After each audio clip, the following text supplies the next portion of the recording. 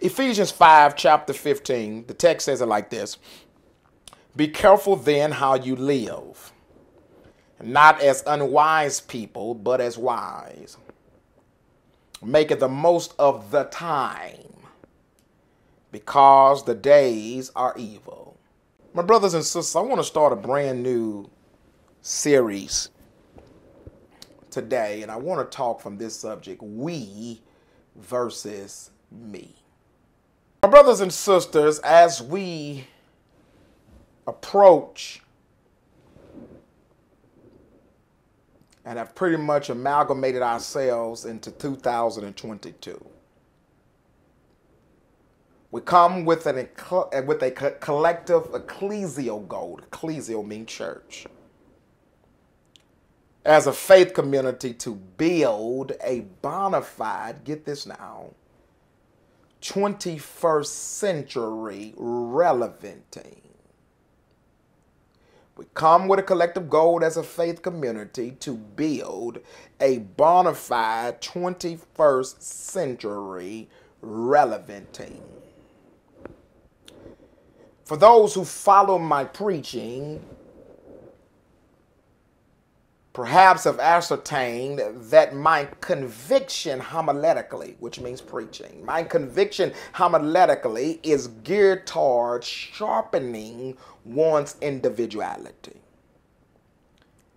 To that end, it may appear that in this series that I'm deviating from my homiletic conviction of sharpening one's individuality, but I would argue quite on the contrary, because I contend that shared individuality is the sauce that flavors a bona fide team. I'm going to say that again.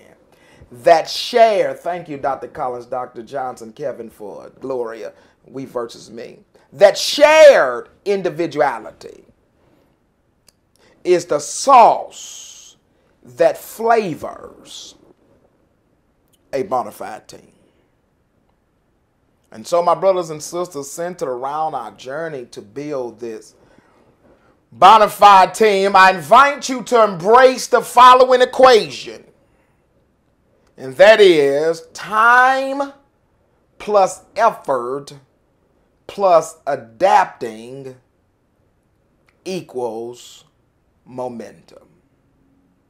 Help me out with that in the comment section, that equation. Time plus effort plus adapt equals momentum. Time plus effort plus adapt equals momentum. Time plus effort plus adapt equals momentum.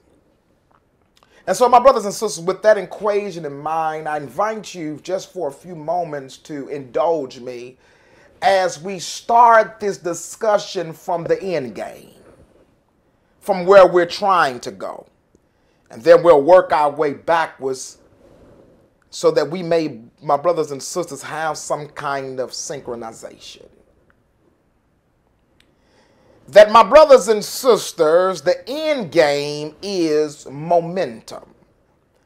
For that is ultimately what we seek out this year. Momentum, momentum. And for the sake of harmony, my brothers and sisters, as a working definition for momentum, I invite you to look at momentum as live and contagious energy. I'm going to say that again. Thank you, Kat, for putting that in the comment section. Time plus effort plus adapting momentum. Momentum, live, and thank you, Tequila, contagious energy. Live and contagious energy. And so, my brothers and sisters, as a ministry, the new church, as a faith community, the new church, and my brothers and sisters, thank you, Gloria, thank you, Greg, for putting that in there, thank you, Eric, thank you, Donetta. As a new church, as a ministry, as a faith community, my brothers and sisters, but not only as a faith community, even in our personal lives, here it is, get this now, we want to find and live in momentum. I'm going to say that again. As a ministry, yes, but also even in our personal lives, we want to find and live in momentum. I'm going to say it again for those who didn't get it because you were asleep. even in our personal lives, alongside our ministry, we want to find and live in momentum, that live and contagious energy, that live and contagious energy. Get this now, of momentum. Here it is where unexplainable and incomprehensible abundance of favor flows.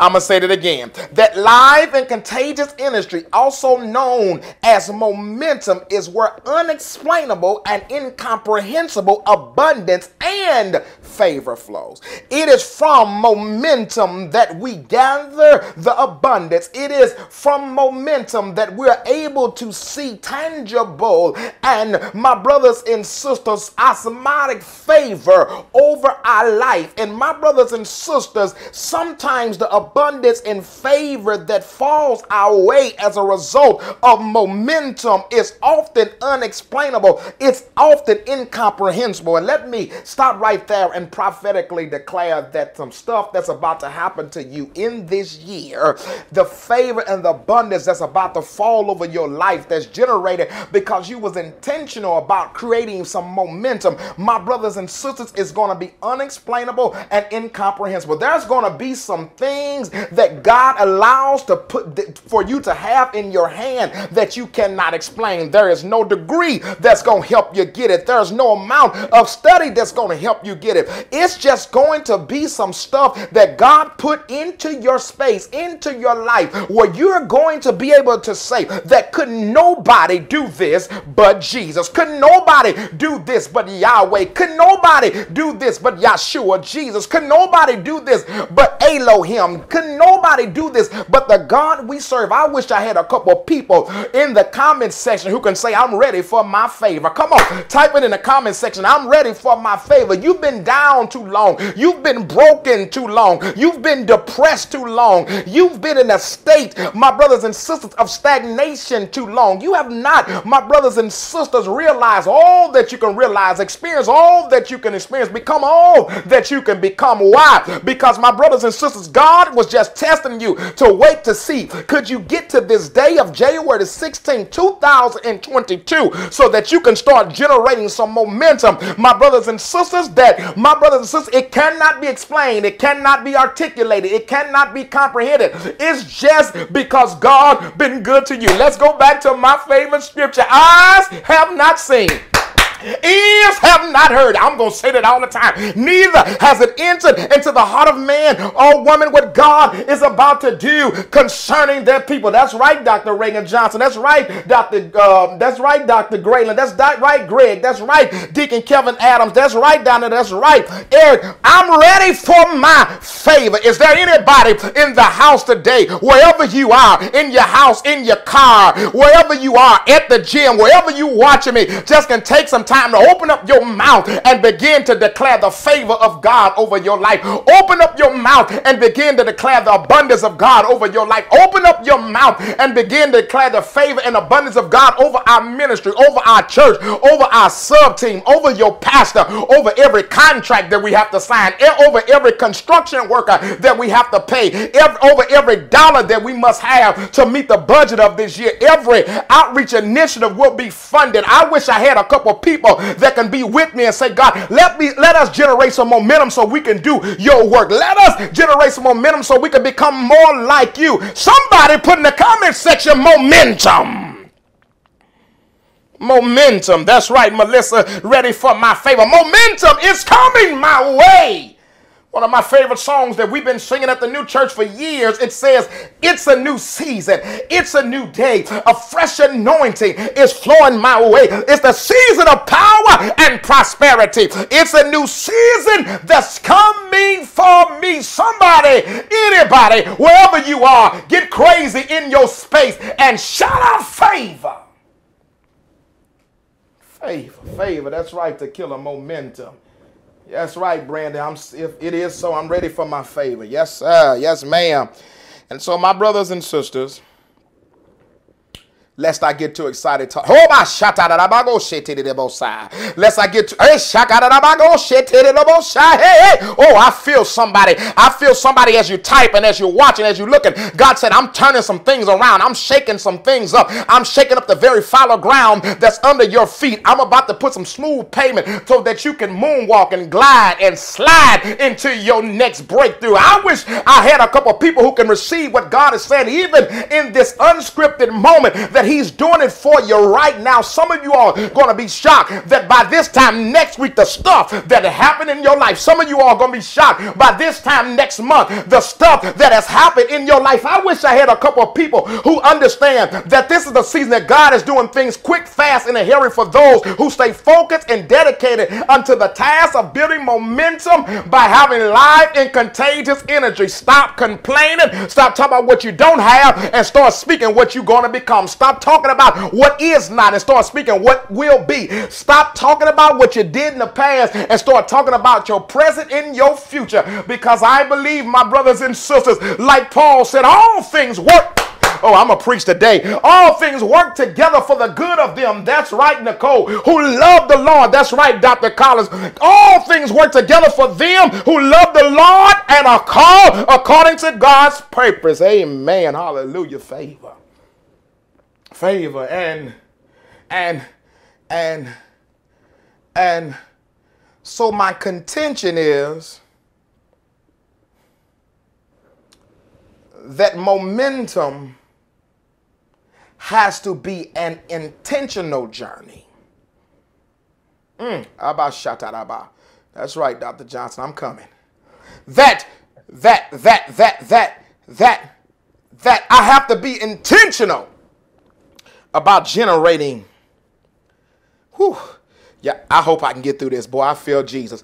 That I have to be intentional about generating momentum. And if I'm going to be intentional, I invite you, my brothers and sisters, to embrace three critical things. And I believe that in summation, it will give us a real and live shot of gaining momentum. Elder Love, God bless you. It's time for the saints of God to be blessed. I agree with a touch and agree. It is time for the saints of God, Elder Love, to be blessed, because we have been on a back burner too long. We've been serving too long, giving too much, fasting, taking care of what we're supposed to do. We ain't been perfect, but we've been serving. We ain't been perfect, but we've been loving. We ain't been perfect, but we worship every now and then. And it is time for the church. The church, the people of God, to be blessed. And I invite you, my brothers and sisters, to engage three critical things that I'm going to be talking about by way of this We versus Me series. And the first being something that is oh so significant: time. T-I-M-E. God bless you, Melissa. Somebody drop that in the comment section. Time. The word time. The word time. The word time. Time for the sake of congruency. And as a working definition, let's look at it from this angle. Continuous selfless expression, get this now, for the common good of kingdom advancement. Who help me, Holy Ghost? Continuous. Anybody got me on a time clock? Take me off. Continuous selfless expression. Continuous selfless expression for, oh my God, I feel you now. For the common good of kingdom advancement. That's right, nephew, Brylan. Time. That's right, Marlene. Time. My brothers and sisters, continuous selfless expressions for the common good of kingdom advancement. Let's examine the Ephesians writer word that we read earlier. Let's go back to it. Look what the Ephesian writer says. That's right, Dr. Collins. The Ephesian writer says that be careful then how you live. Not as unwise people, verse 15 to 16, but as wise. Get this now. Making the most of the time. Because the days are evil. Let me begin by giving us some some textual backdrop so that we can respect the content because we understand the context. This Ephesian writer, my brothers and sisters, has a specific thematic thrust as they pen and author the book of Ephesians. And that thematic thrust was to exhort the faith community to align their focus toward a kingdom agenda. I'm going to say it again. They write this text, the book of Ephesians, the centrality of it, the thematic thrust of it suggests that the writer was exhorting, was encouraging the faith community, this first century faith community, my brothers and sisters, to come together, align their focus towards a kingdom agenda. That if you are a believer, that if you are a blood-brought child of God, one who has a relationship with God, that we would come together, not individually, but the collective would come together with our own individuality, that we merge our individuality and share in our individuality, get this right, and focus on a kingdom agenda. I received that, Mama Johnson. God is about to do some amazing things for you. Amen. Here it is. The author writes, my brothers and sisters, and suggests this focus that we ought to come together to have a kingdom agenda. And my brothers and sisters, I like that because it speaks to that which I'm trying to accomplish at the new church, that we would not just be a ministry for the sake of ministry. Let me tell you something, and I believe this. The world don't need another worship experience per se, but what the world need is a ministry, a faith community that is focused on kingdom. It's too many churches that are moving, but they're moving with a carnal mindset. They're thinking about things that does not advance the kingdom, things that does not relate to the purpose, mission, and will of God, and that is to embody a group of people who are willing to submit, commit, be smothered and covered by the anointing power of the Holy Ghost, that they may be able to be filled in a way that they go out and bring more people into the community so that they can do kingdom advancing work. It is too many of us that operates out of carnality, and it's not enough of us that operates out of kingdom. And I invite you, my brothers and sisters, that whatever you do, whatever your ambitions are, whatever you're trying to do with your business, whatever you're trying to do with your life, whatever you're trying to do in your relationships, whatever you're trying to do on your job, whatever promotion that you see, don't forget to have a kingdom mindset, because only what you do for Christ is going to last. You can get an abundance of other stuff, but if you're absent of kingdom, then my brothers and sisters, why are you here? God is calling us to a place to come back to God. Kingdom. Somebody type kingdom. Yes, sir, Brandon. I'm taking my time. Somebody type kingdom in the comment section. Kingdom, kingdom, kingdom, kingdom. We want to be kingdom focused. Our whole initiative of building this team is not just solely to produce numerical value, but to produce numerical and congruency for the sake of advancing the mission of God, for the sake of advancing the mission of not only God, but our local church, my brothers and sisters, to foster a community of love while providing a pathway for discipleship as individuals embrace their spiritual journey, that we may be focused on our aims, and that is to love God. That's right, kingdom, to Sister Catherine, to love God and to connect with each other and to serve community. That's right, Sister Tammy and Sister Nicole. Kingdom, kingdom. That's right, Marlene. That's right, Eric Johnson. Carnality versus kingdom. And I want you, my brothers, to understand that there's this dualistic choice that we have. There's this dichotomy, but depending on what you choose and what you pick, it's going to ultimately, my brothers and sisters, suggest where you're going. Sometimes carnality is enticing because it produced such a rapid benefit. But what good is a rapid benefit if it's ultimately going to destroy you? Sometimes we chase that which is imminent instead of waiting. But the Bible says, for those who wait on the Lord shall renew their strength, shall mount up with wings as eagles, shall run and not be weary, shall walk and not faint. They, I say, wait on the Lord. God has you waiting because God is about to bless your wish list, and he could not bless your wish list until he realized that you had patience. The text says, let patience have its perfect work on you, that you may be complete and lacking nothing. Sometimes God has to mold you for what he's already created you to have.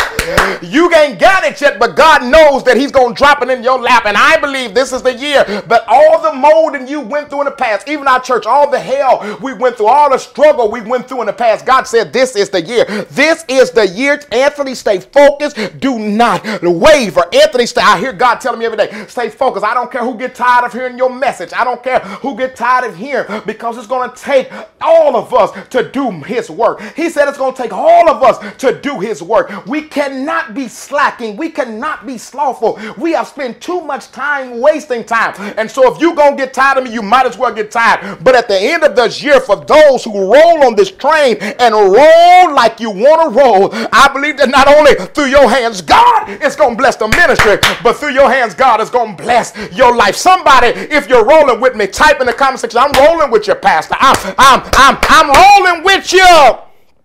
Kingdom. Kingdom, kingdom, kingdom. And so we that's right, Sister Leela, stay focused.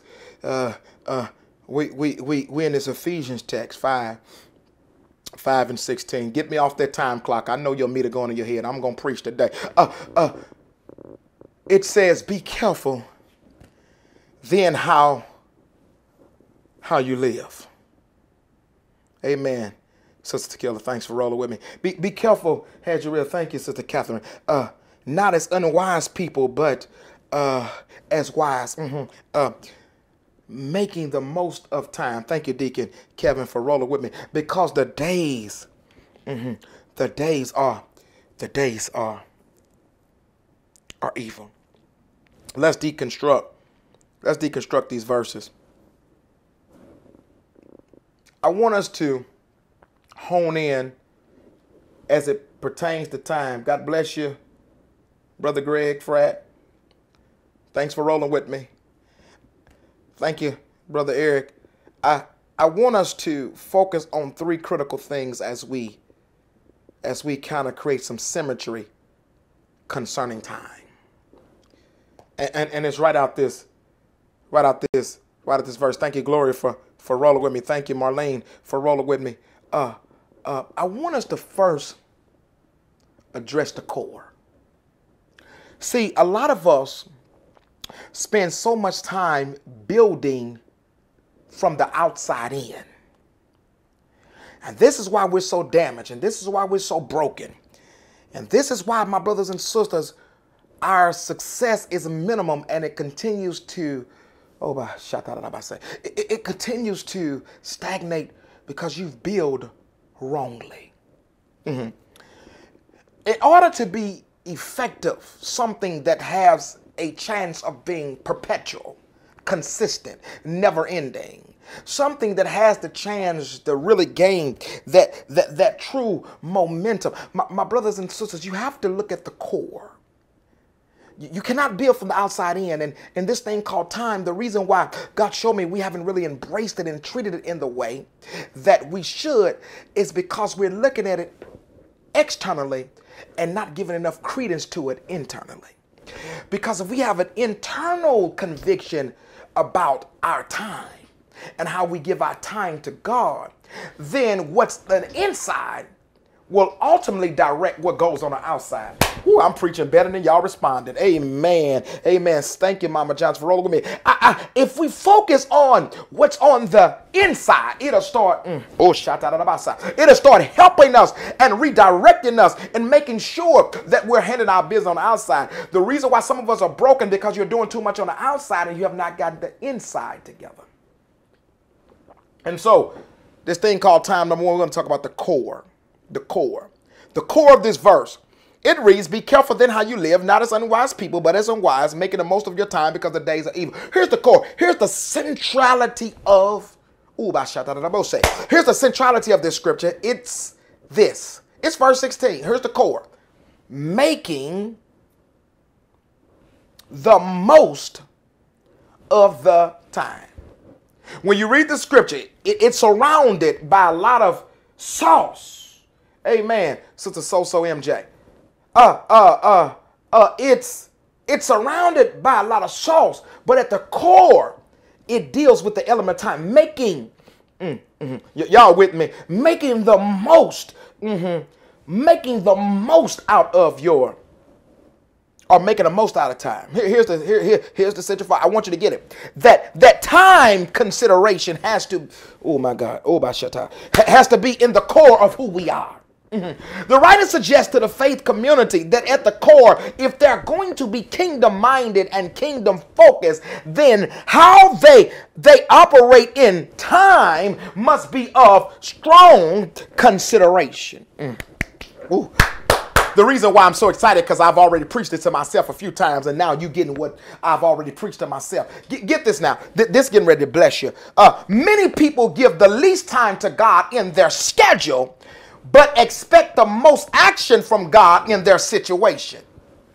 Boy, I'm about to run up out of this place. I'm going to say that again. Many people, my brothers and sisters, they give the least of their time to God in their schedule, but they expect the most action from God in their situation. In other words, their schedule with God does not align with their desire from God. Oh, work, Pastor, work.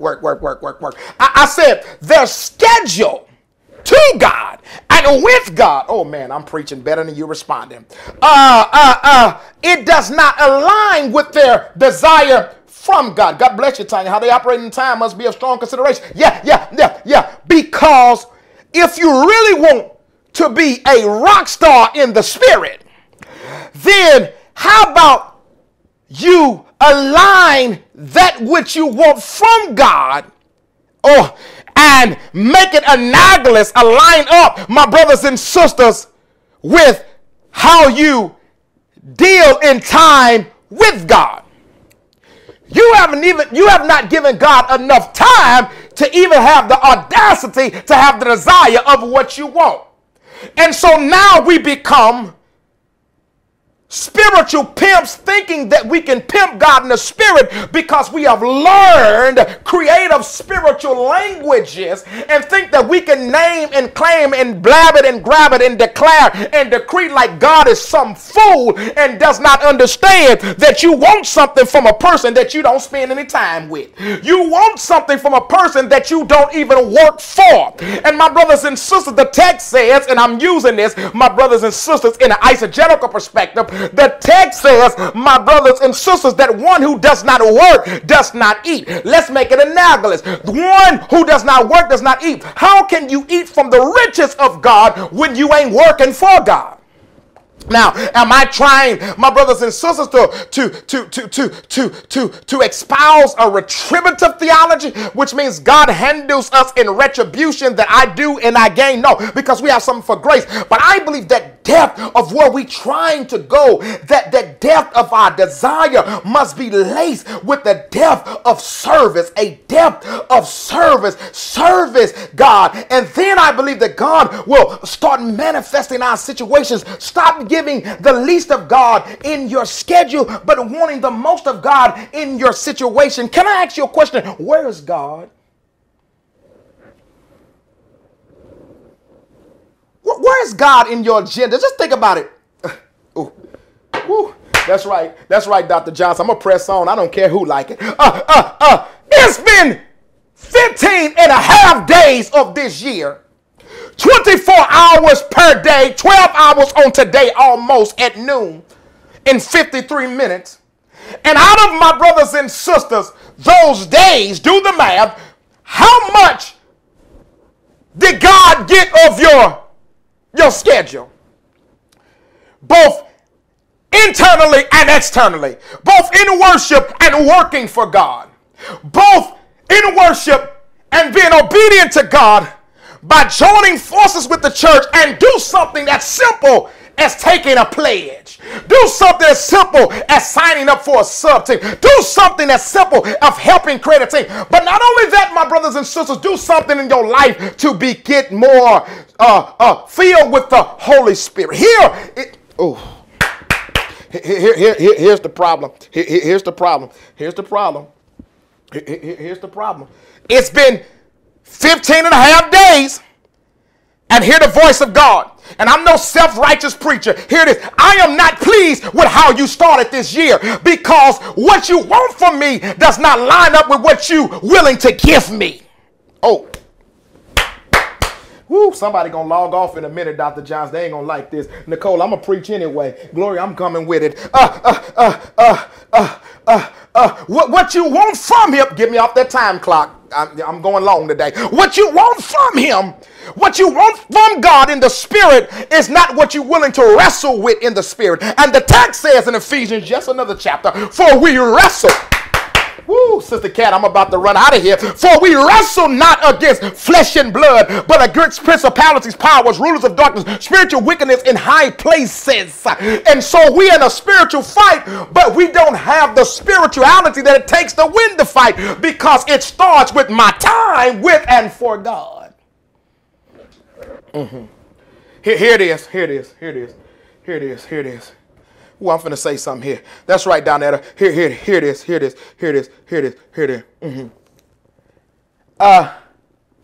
When God elevates me, I'm talking about children of God now. I'm not speaking to those who don't believe. I'm talking about you, elder faith. When God elevates me, the enemy is upset. And so what the enemy desire is to attack my elevation.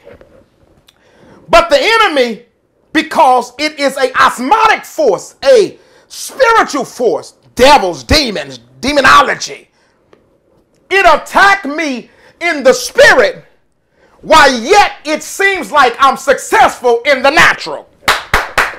But what happens is when my natural well runs dry, my spiritual well does not have enough anointing to kick in and cover that which I'm weak because I have not prepared myself to be in the presence of God to fight in the spirit what I want to become. And that's why God said to protect you from your crazy self. I ain't giving it to you because you ain't giving me nothing. Oh my God. Oh, shata. Okay, y'all ain't gonna like me today, but I'm still gonna pastor because I'm gonna help you with this time thing because God told me that let's get it right in 2022. Oh, the hymn that said that when I fall on my knees with my face to the rising sun, oh Lord, have mercy on me.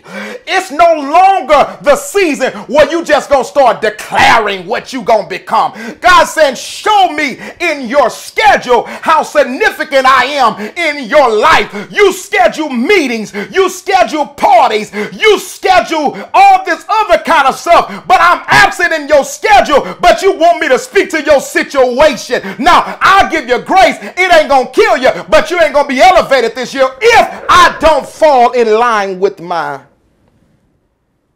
time.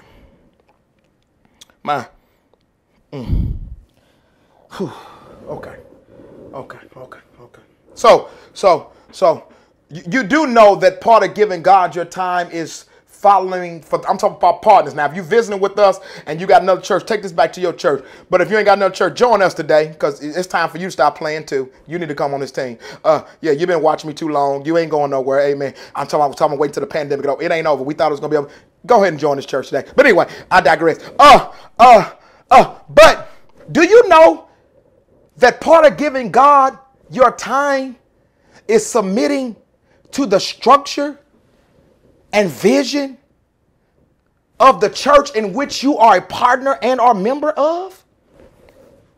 Do you know God speaks to me as the pastor to challenge your heart, and I can't do it for you. I can't. I can only give you what thus saith the Lord. But it's this season and this moment that I love you too much to let you suffer in a place of abysmal or suffer in a place that you do not progress because you continuously design stuff that does not match your schedule with God. Some people think it's manipulation. No, it's not manipulation. It's the way that we show God how much we appreciate God. The service that we give to God, the relationship that we build to God. And some of you all, I know what you're saying. I know what you're saying. God bless you, Araya. God bless you, Brandon. I know what you're saying. God bless you, Tanya. God bless you, Eric. You said, I got stuff and I ain't giving God time. No, the only reason why you got it because God has graced you. But do you know that many of us are only walking in less than 20% of what we can have in God if we advance in the spirit? Because what also happens when we give God our time, our spirituality is heightened and our discernment is escalated. That means we're able to see things before they come. And see, some of you all, you don't see it, my brothers and sisters, till you hit you. Now, one thing about a boxer, when you're in a boxing match, a lot of those punches hurt, but it's the punch that you did not see is the one that's gonna knock you out. And some of y'all say, how? If you watch a boxing match, how did he get that hit that hard and did not fall? He got hit that hard and not fall because he saw the punch coming. But it was the one that he did not see coming, my brothers and sisters, the one that took him out. And a lot of you all saying, I'm going through the travails of life and I'm still here. That's because you see the punches, but the enemy trying to get that punch that you don't see. But who is going to help you with that punch that you don't see? That's your relationship with God, to be able to discern the punches that are coming your way so that you could be prepared for the attack that is inevitable and perhaps imminent. Oh, somebody logging off now. They don't want to hear this. Yeah, but I'm going to keep preaching for those who stand on. So the core, we see in a literary form, in a rhetorical form, the way that this verse is writing, that at the core of the scripture, right in betwixt and between stanzas, it deals with time, and we parallel that with our life. That at the core of what we need to become, it must start and be centered around the time of God. Some of you all are listening to me and you know I'm telling the truth and the Lord is dealing with you. But after you say, ouch, do better. Let me take a sip. See here, I decree and declare that this word will not fall on deaf ears like it has been in the past. I decree and declare that somebody is going to embrace this and put God in their schedule. In fact, your schedule should be authored by God. But I decree and declare that your focus will zone in on your personal relationship with God and your work and service in the ministry. And watch how stuff just start falling in place for you. Yeah. Thank you for hanging in there with me, Deacon. Thank you.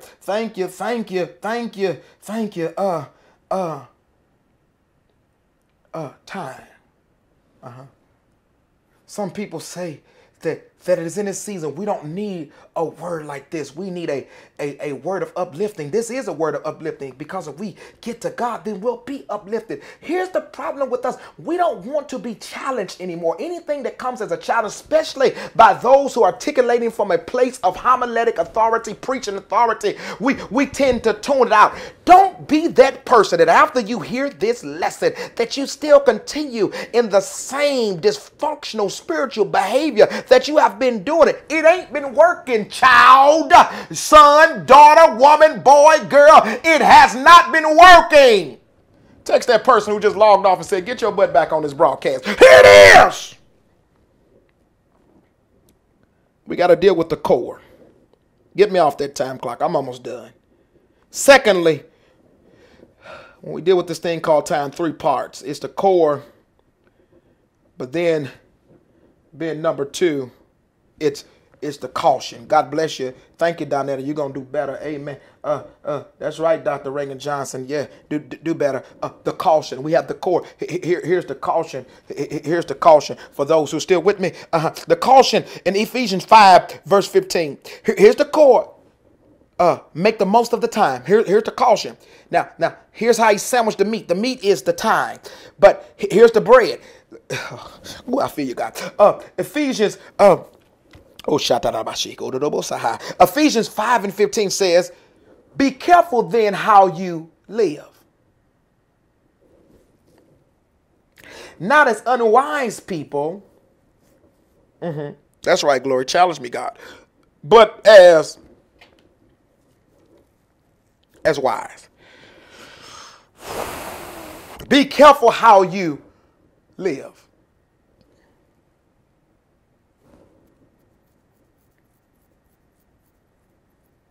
Not as unwise people. I'm doing it slow because I want you to hear it. But as wise. That's right. That's right. So MJ, it ain't been working. It hasn't. It hasn't. Be careful then how you live. Let the word speak to you autobiographically how you live. We're gonna build a contextual bridge from the time of the text past to the time now. But just let the word be careful how you live. It's Ephesians 5:15-16. You want to read it? New Revised Standard Version, that is. Not as unwise people, but as wise. Be careful how you live. Here's the caution. Be careful. That is a alarming word. That's a word that invites caution. Be careful how you live. Not as unwise people, but as wise. Okay, let me get to the point. Here the writer cautions the faith community, get this now, to use wisdom with whom and what they give their time to in their lives. Be careful how you live, not as unwise, but as wise. Bridging the faith community. In other words, don't spend time with people who will manipulate you and extract timeless possibilities from you. Because the one thing you cannot get back, beloved, is time. I don't care how much you try, you can't get back time. Once it's gone, it's gone. That's why we have to deal with it as it comes. That's why sometimes we say what we're going to do, and when we don't do it, our lives become cluttered. Why? Because we did not handle the time, and that's an unwise choice. Get this now. Get this now. Some of our greatest defeats comes at unwise decisions on how we dispersed our time. I'm going to say it again. Some of our greatest defeats comes at unwise decisions of how we've dispersed our time. Some of our greatest defeats comes at unwise decisions of how we dispersed our time. And so a lot of you have been defeated because you've made unwise choices concerning the disbursement of your time.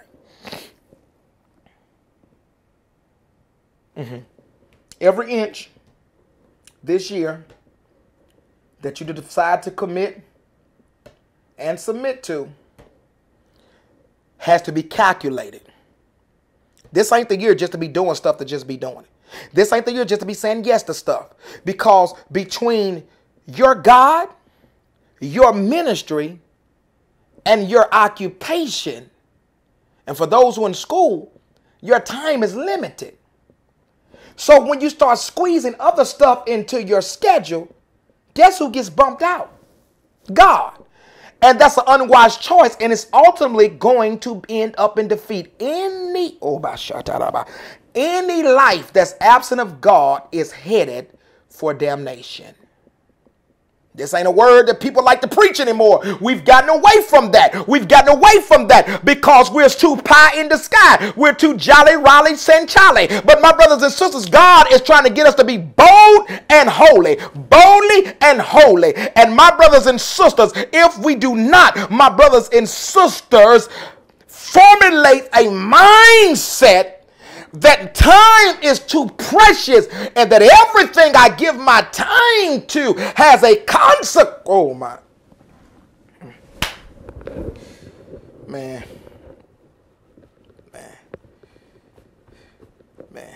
Well, I'm about to run. I'm looking, if you see my setup, I'm looking at camera, but there's two mirrors that's right in front of me, and I'm seeing a reflection of myself. I'm about to run through one. I feel like I'm running through one of these mirrors, but that ain't wise.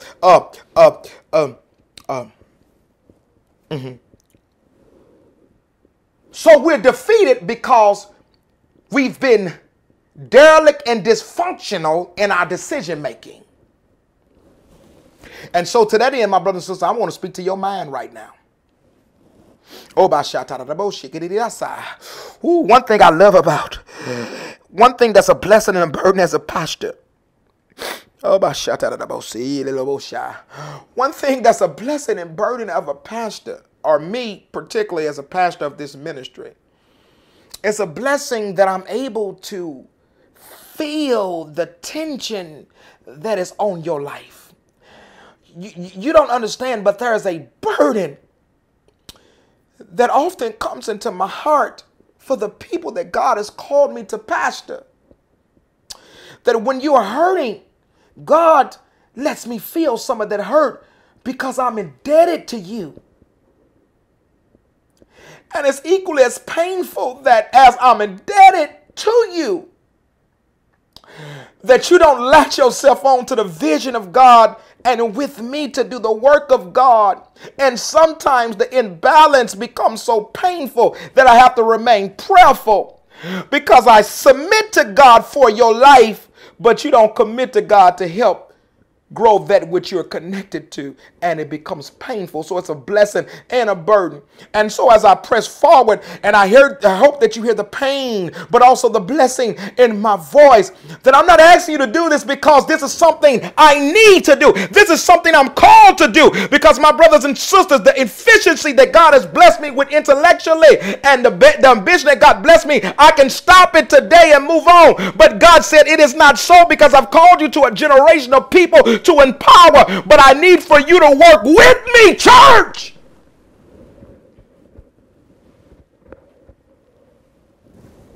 I need you to work with me from this day forward. If it's going to be 50 of us to do it, let's do it. If it's going to be 100, let's do it. If it's going to be 15, but I believe by the end of the season of team building that God is going to touch us in a way that's going to tear some stuff up. I'm talking about shaking some of the murder rates down in this city. I'm talking about decreasing some of the homelessness. I'm talking about challenging some of the systems. I'm talking about fighting in the spirit that God will start healing people from terminal illness, fighting in the spirit that God will start bringing people mindsets back.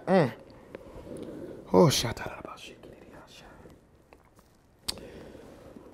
Oh.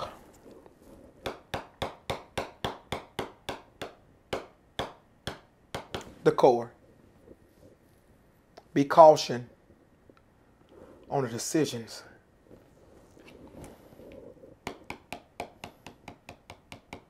that you're making. Finally, we got the core. Here's the caution. We got the caution. But here's what else we need to realize in this idea of time. The consequence. The core. Make the most of time. That's the meat. One slice of bread says, be wise in your decision making on how you live. Here's the bottom of the sandwich. The last piece of bread. The consequence. The core suggests that I need to make the most of my time. A slice of bread says I need to be cautious. But here's the third piece, the consequence. Here's the consequence that the Lord help me through this one. Here's the consequence that the writer espoused. The writer says, get me off that time clock. The writer says, because the days are evil. Ephesians 5:16. Because the days are evil. Here's the consequence, that when I don't make the most of my time, and that when I don't caution myself to make wise decisions, I succumb to the evil within the days. Isn't it amazing how this 21st century text speaks of something that is so conspicuous, so within us today, that even in the first century, the days was evil. But they're still evil 20 centuries later.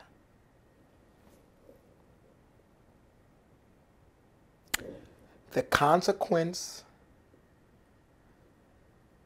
of kingdom time abandonment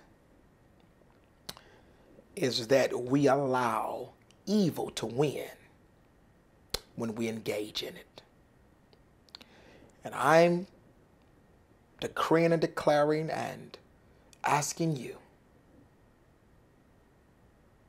not to let evil win. Too many people are dying without knowing Jesus. Too many people are in spaces that are not conducive for progression. Too many of you are not what you need to be. And I would submit, because we did not carefully handle our time with God and service to the ministry, that evil has been winning. But today, and I mean today, there's a new winner. A new winner that's coming. And that winner is your committed time with God. Pray with me now.